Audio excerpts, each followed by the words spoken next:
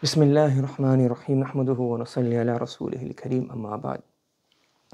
So inshallah we've completed the Nazm of Bayquniya, and we've had a brief introduction to some of the basic mustalah, some basic terminologies of hadith. Now moving on to a more like a standard text, which has, because in Bayquniya quite a few things were missing. So those things that were missing, they will be covered, and inshallah we'll also do some practice as we go along, inshallah. So before we go into the book, a few things about the book, about the author, about our way of teaching, inshallah. So the book is called Nukhbatul Fikari. Nukhbatul Fikari fi mustalahati ahlil athari. So the first part is the main part, Nukhbatul Fikar. Sometimes simply referred to as Nukhba for short, but the name of the book is Nukhbatul Fikari. So nukhba is ma yuntakhabu wa yukhtar. Like it's a ismul maf'ul meaning of intakhaba, meaning chosen. So it's a chosen, selected. And fikrun is singular, the plural is fikar, which means here thoughts and ideas. So nukhbatul fikr. This is like a selection of thoughts and ideas and concepts and brainstorming regarding fi mustalahat. Mustalahat is terms, terminologies of ahlil athari.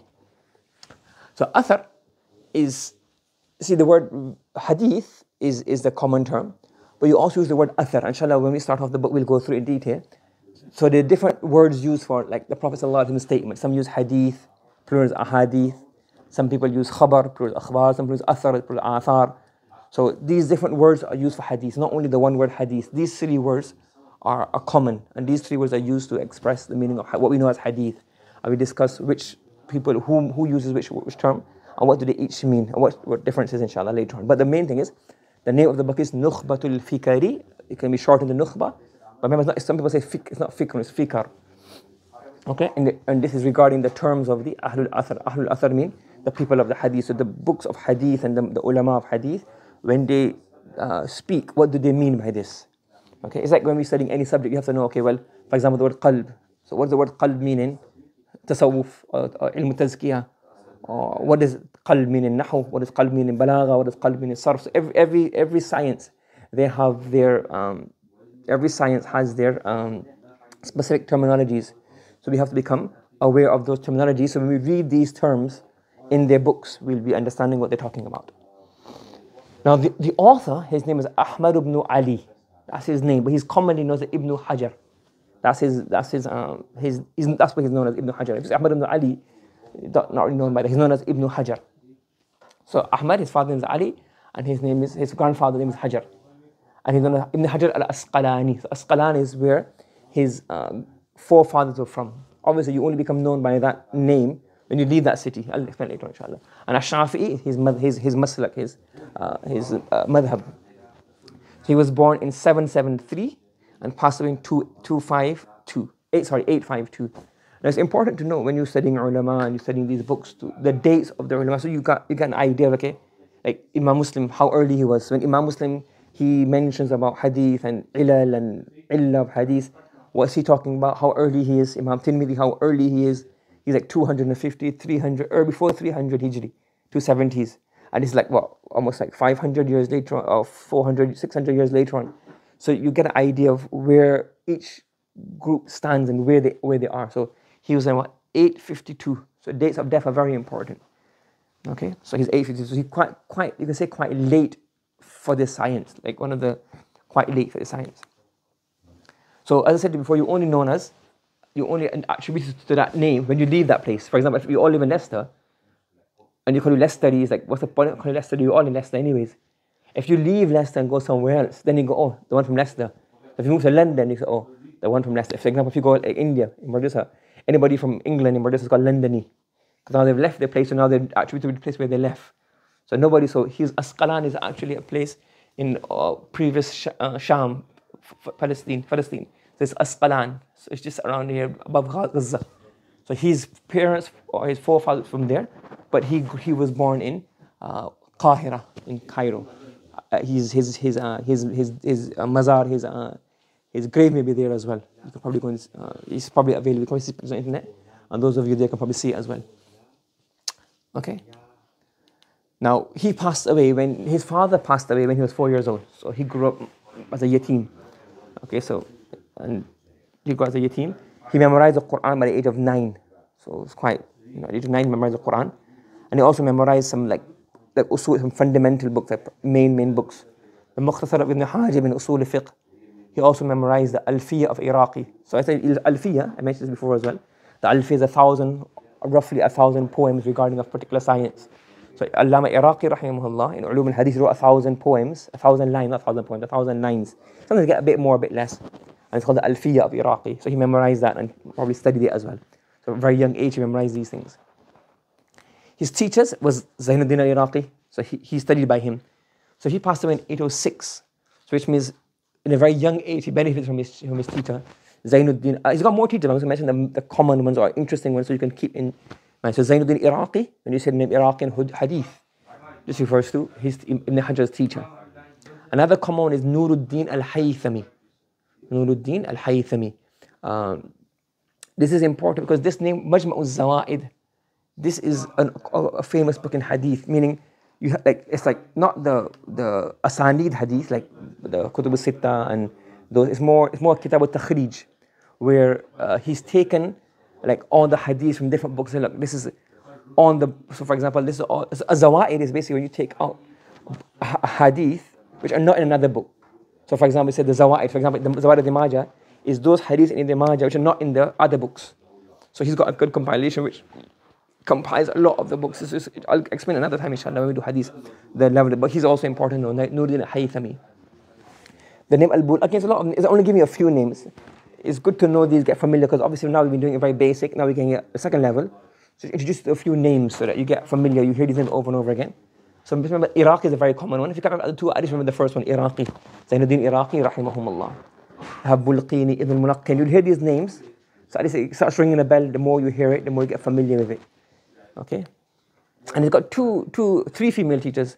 What he studied by them and what he learned by them, I don't know. How much he learned, I don't know, but it's interesting. He got Maryam bint al-Azra'i and Fatima and Aisha bint Muhammad ibn Abdul Hadi. So these are three female teachers that Nuruddin Itr mentioned in his biography. That these are his three female teachers. I don't know which book he studied by them, what age he studied by them, but it's interesting. You can look into it later if you want, inshallah. Okay, now Ibn Hajar, so I'm letting you know his status so that, because you need to become aware of he's in Ilm al-Hadith, he's like, not the earlier muhaddithun, like you have Bukhari, Muslim and those guys, but the later muhaddithun, he's like one of the, everything, you can't have a discussion about hadith without having knowing what he says or his books or his terminologies or his opinion. So one of his main contributions to the ummah is Fathul Bari, and Fathul Bari is a sharh of Sahih al-Bukhari. So its volume was very big, and it's one of his great works. I think his student Allama Sakhawi rahmatullah alayhi, he used to say that Imam Bukhari done a great favor on the ummah by collecting these Sahih hadith and presenting it towards us. And this was like a debt, and I owe you kind of thing. The ummah owed Imam Bukhari, and he used to say, obviously out of love of his shaykh, but it is true. The Fathul Bari, you can't teach Bukhari without knowing Fathul Bari. You have different options. Okay, this sharh, what I use. Everybody has to use Fathul Bari. That's how good it is. That's standard. You have to use that one. There's no mafar. There's no escape from this one. So this is one of his masterpieces. Okay. So you see that by writing Fathul Bari, my teacher has fulfilled the obligation to some extent of that we owe Imam Bukhari. We kind of the ummah has semi-repaid Imam Bukhari. So this is a really masterpiece. You've got different variations. One of the key works. Another of his works is Lisan al-Mizan. So Lisan al-Mizan. So basically, again, there's a lot of information, but just try to get as much as you can. You need to get familiar now with these books. So what happens, as we mentioned before, we have what? Rawi thiqa, Rawi's khafif al-dhab, Rawi's da'if, majhool, mubham, he's muttaham bil kadhib, he lies. So how do you know all of this?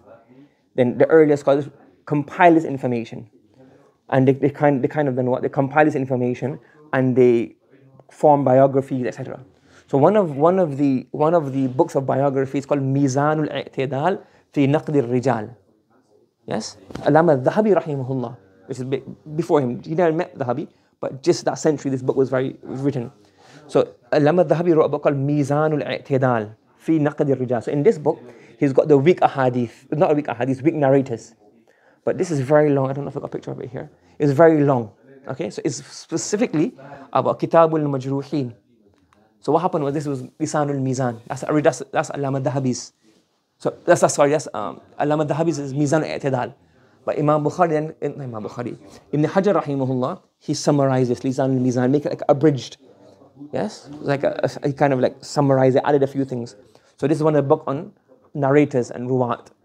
So this is common, very commonly used when we when you're referring back to narrators. Obviously, because in the Kutub al-Sitta, you will not find many from there, Lisan al-Mizan, because a lot of them, most of them are not from the Majruhi. Well, a lot of them are not from Majruhin.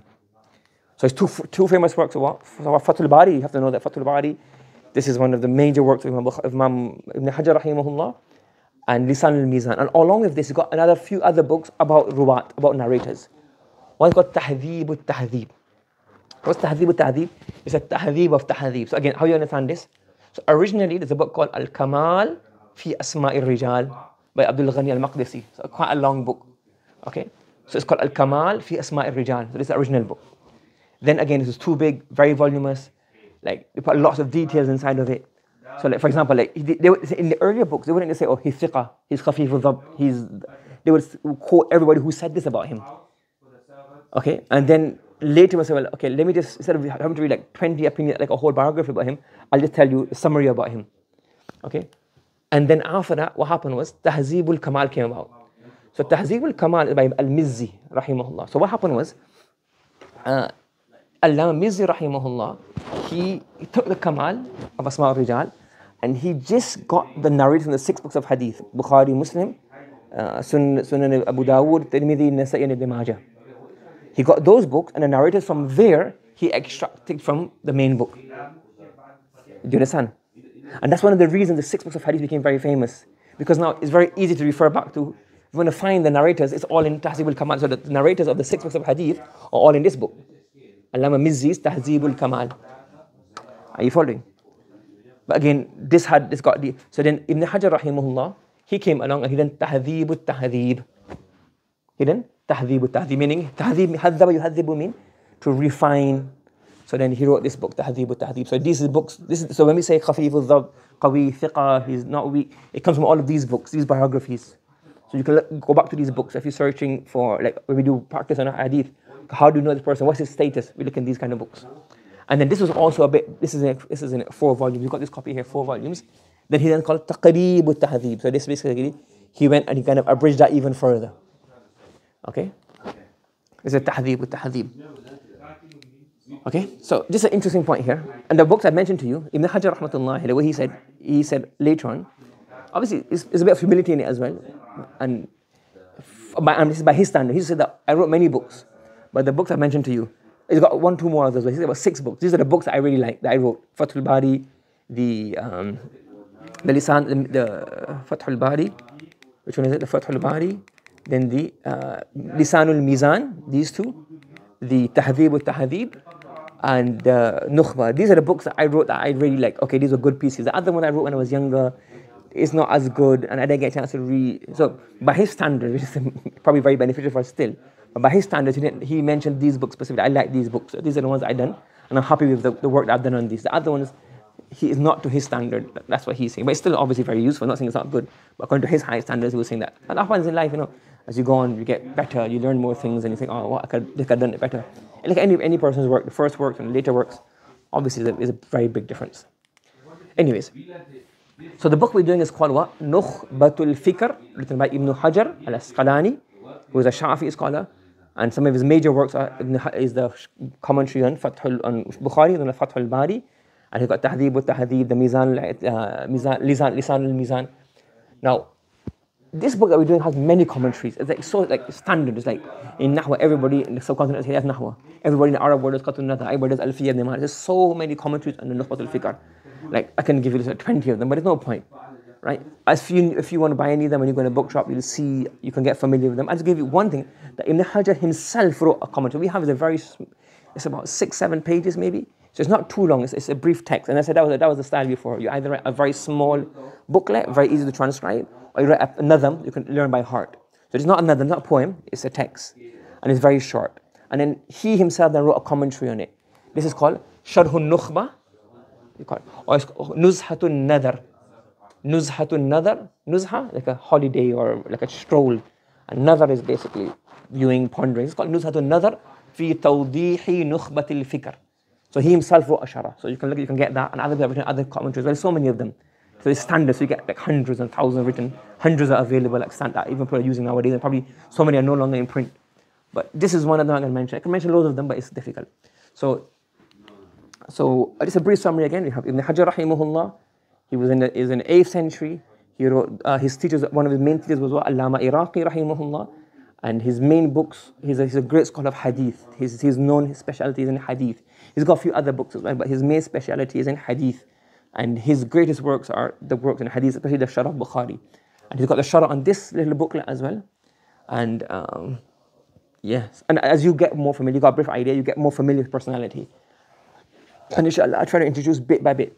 So, and throughout this lesson, what we're trying to do, I'll try to expand a bit more within the Bayquniyah. Because Bayquniyah, we just went straight to the text. We didn't go into any detail. Try to go into a bit more detail. But if anybody's watching this video, that we're not going to go like, I'm not trying to give like a high level lecture. I'm trying to make it easy to digest information. I'm trying to let the information as easy as possible, bite-sized information which can be digested slowly. So I'm just assuming that the students only has done Bayquniyah. Whatever we done Bayquniyah, we're not going to cover that again, or we just go through that very quickly. And the new information we're going to cover in a bit more detail. Okay, and we're not going to go very, very deep, like which are not. So you got beginning have like ilm al-nadhari, ilm al-yaqini, things like that. We're not going to go too deep into those things, but we're trying to cover the useful information, expanding on within the Bayquniyah. Any questions from anybody? Everybody following?